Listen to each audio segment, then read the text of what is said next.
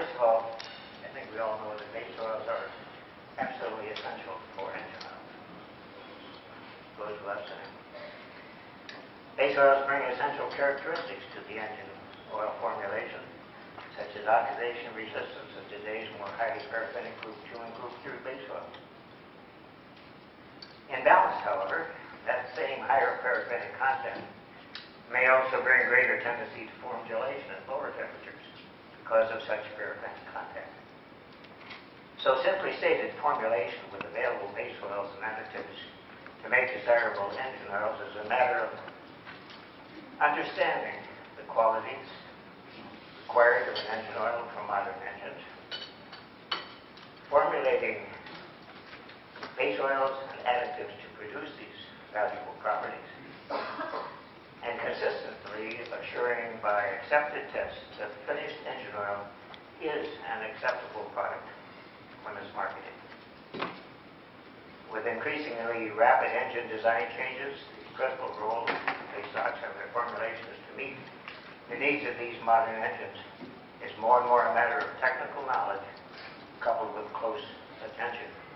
I see there's a question mark. This is the previous presentation.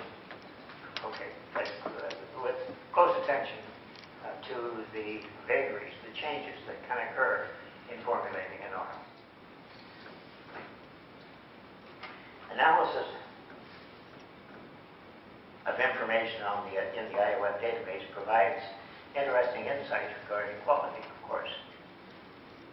And for this presentation, one universal quality characteristic of engine oils, oxidation resistance, was chosen to determine how that quality changed from 2001 to 2010 in the Asian Pacific engine oils collected.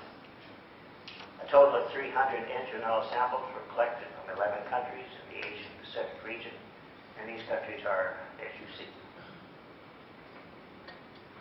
The bench test method for comparing the oxidation resistance of these engine oils was the thermal oxidation engine oil simulation test, ASTM 7097, used to simulate deposit formation in a critical area, that is the piston ring belt area, at 285 degrees Celsius.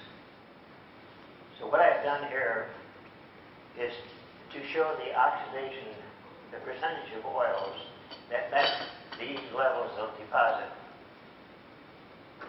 And you can see that I've given certain divisions of 50%, 75%, 90%, indicating the number of oils equal to or less than that met the standard, the value, deposit value that you see here.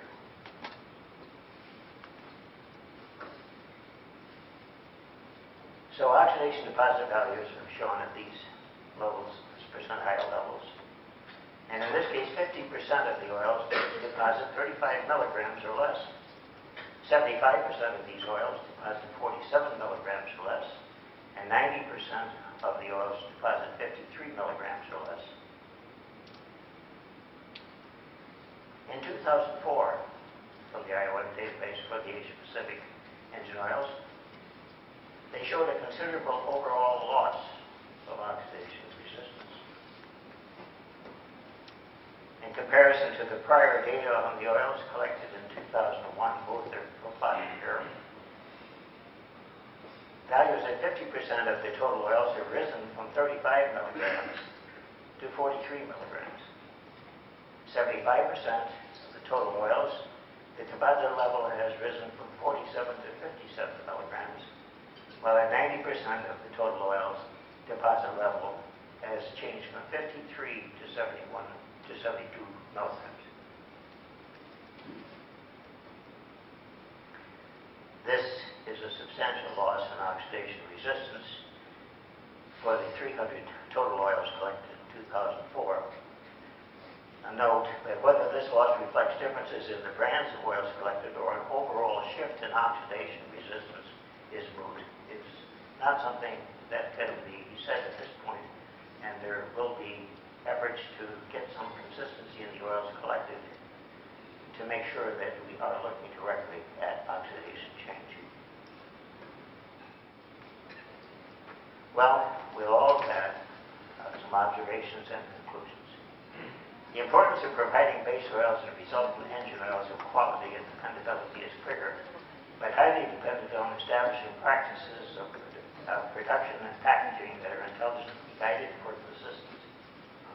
Beyond this, and undergirding production practices, however, is the need to establish mutually agreed specifications for quality engine oils, specifications based on knowledge of engine oil dynamics. The Institute of Material Oxidation Data was used as an example of the value of such analysis in improving understanding and response to market opportunities. And there are market opportunities for this kind of data.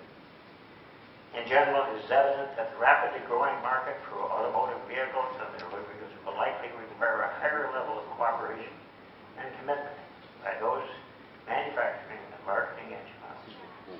It would seem as though the time has come in the Asia-Pacific region for such efforts to improve the quality and consistency of an important and valuable commodity. Thank you for your time and attention. Are there any questions?